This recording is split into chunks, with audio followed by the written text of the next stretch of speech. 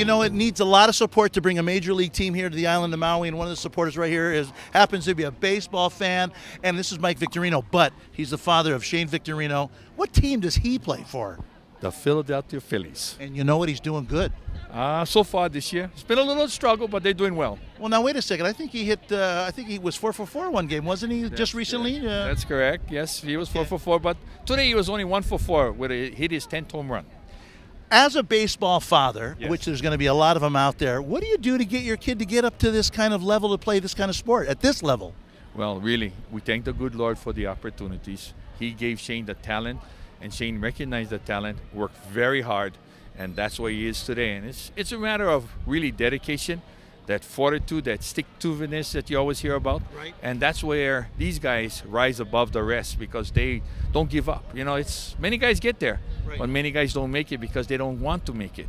Shane had that determination, just like Kurt, just like what's his name? Teixeira, yes. You know, the two of them have, all three boys from Maui have that real attitude about, we work hard, we're going to stick to it. And as you see, Kanikoa got cut by one team, picked up by another. Well, there you go. And for all the baseball fans out there, you know what? You just it's diligent, right? You got to be diligent. There you go. And focused. A big thing about it is being focused. Having a major league team here on the island of Maui, this is the first step into the bigs. How big of an event is that for Maui? Oh, this is fabulous. I think we showed when we had the winter leagues, we always had giant attendance. We had very good attendance. 1,000+ people a night used to be here. So I'm hoping that we can match and beat that every night for people to enjoy great quality baseball at a higher level and to show the youngsters around here that it's possible.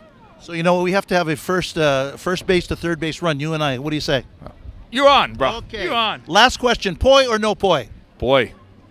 There you go. We're 1 for 1. Okay. Thank you very much. We're going to be right back right after this. Mahalo. Aloha.